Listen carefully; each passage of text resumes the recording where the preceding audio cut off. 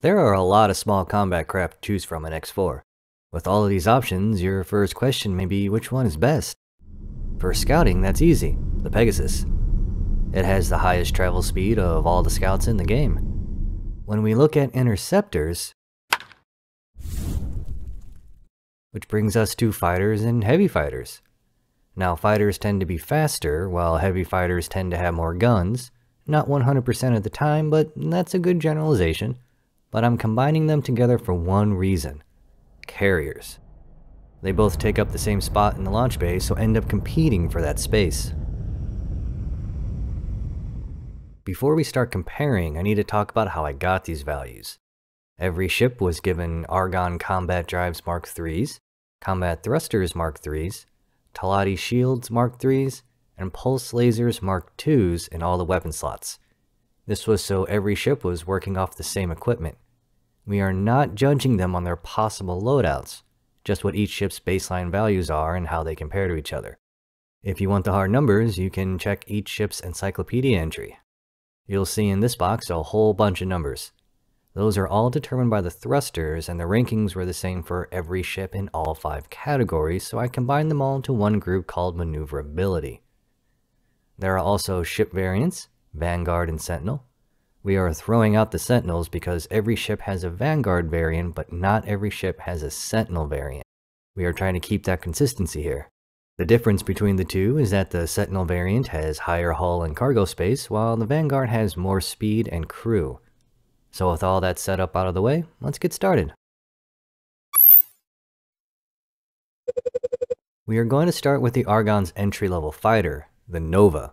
It's their fastest fighter, so fulfills the interceptor role, but it's not that good of a ship. Yet it's not supposed to be. Its main advantage is that it is cheap. In fact, it is the cheapest fighter in the game. It is also very easy to fly, which makes it a good choice for your first combat ship while learning how to fight. A step up from the Nova is the Federation's Eclipse. This is their frontline air superiority fighter. It's slower, but makes up for it by being tougher and hitting harder. It has the most hull and shields of all the Argon small craft. This is the ship you'll take to mass fleet engagements.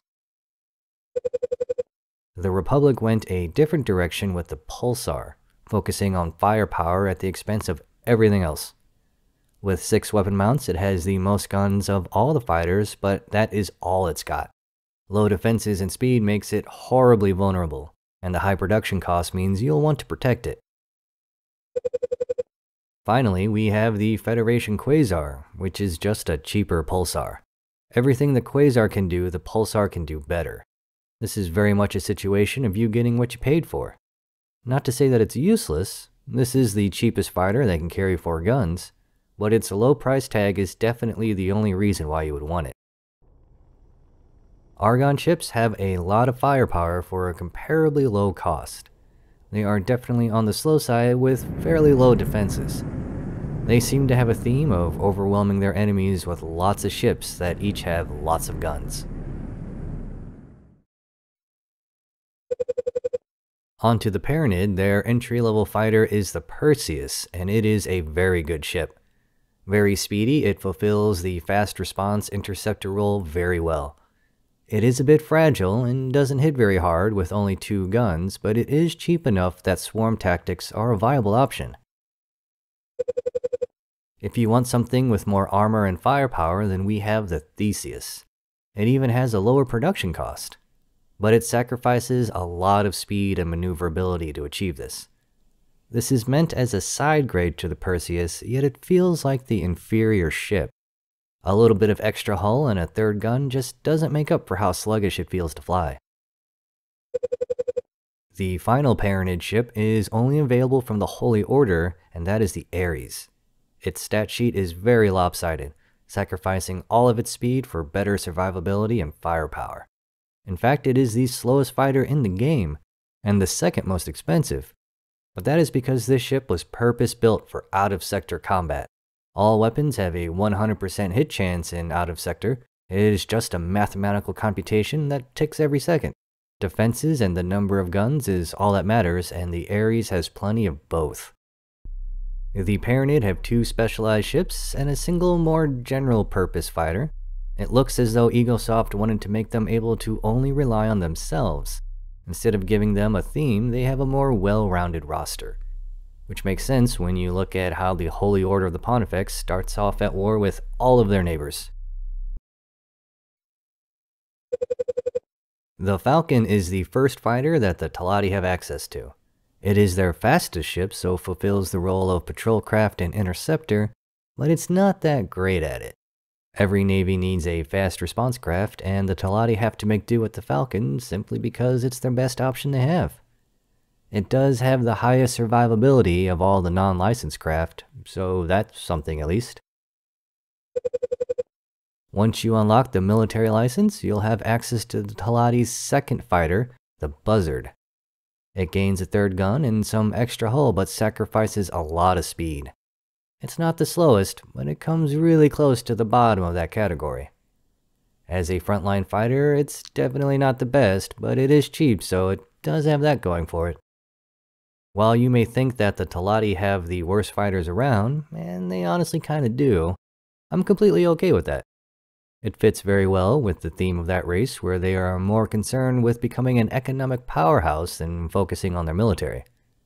Both the Falcon and the Buzzard have a low cost, which means you can simply mass produce as many as you need, and keep throwing them at the enemy until the problem goes away.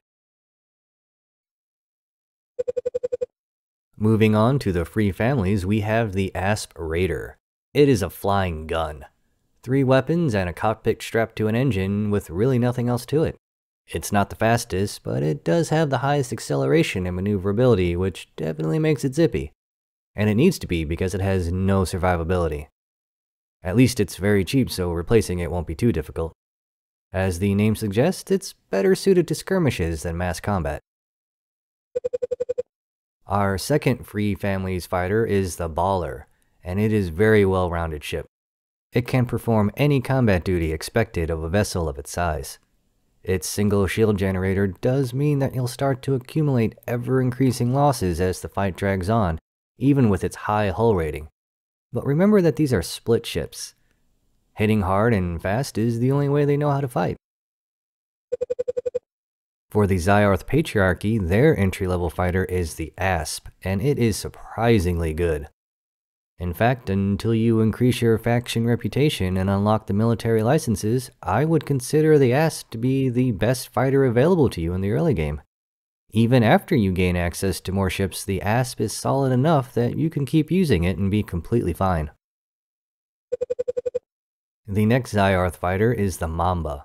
Fast, maneuverable, and cheap, this is their patrol and interceptor craft. It also holds the distinction of being the only split fighter with 2 shield generators, as well as having only 2 guns. I wouldn't use the Mamba outside of a fast response role, not because it is bad, but because the Asp is so much better at it.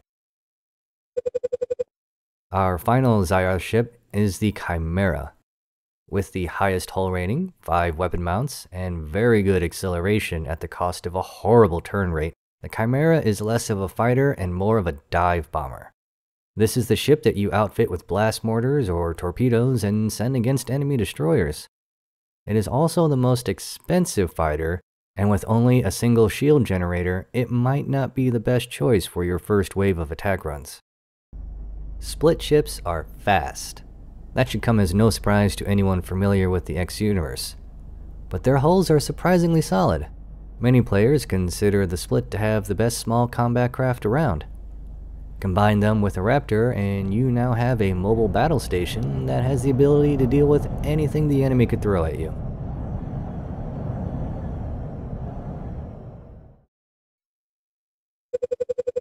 On to Terrans with the Kukri. It's okay, but it is the cheapest fighter the Terrans have available to them, so you have to keep that in mind when looking at their stat sheets. It's definitely not fast, but it does have the worst acceleration. This ship heavily relies on the Terran engine's extreme built-in acceleration rate to help counteract this. I personally would only use this as a patrol craft in friendly territory, as the Terrans have much better options with their other fighters. Speaking of better, we have the Gladius.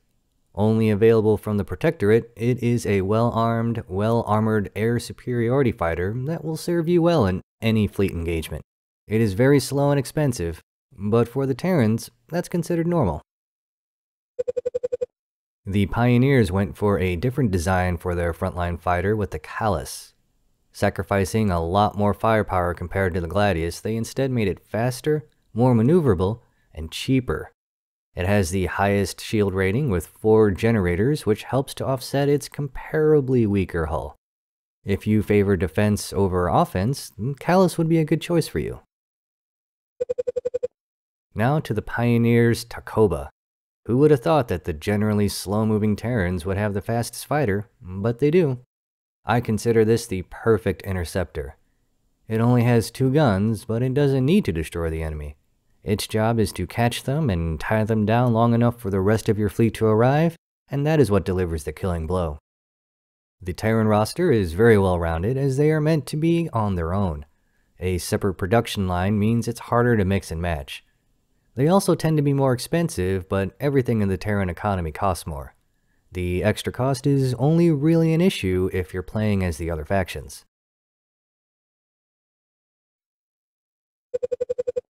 The last fighter we'll be looking at is the Nodin. It is only available from the Alliance of the Word from their single wharf in Trinity Sanctum 7. It may be lacking in firepower, but it's quite fast and handles very well. Combined with its low cost and large cargo hold for its class, it becomes a very good mission-running ship. Unfortunately, most people don't even know that it exists until they no longer need it. Having the wharf being known right at the beginning for all starts so that new players would simply be aware of it would be a nice change. According to the X-Universe lore, the Alliance of the Word were trying to get in contact with everyone when the gate shut down, so presumably everyone knows they exist. But that's not how it is. Now, some of the veteran players watching may be wondering why I ended the video with the Nodin when there is still one fighter left, the Moria. I excluded that ship from this comparison video because its speed is so high that when I originally started compiling and averaging each ship's statistics, many had a hard time breaking a 5 out of 10 rating in that category.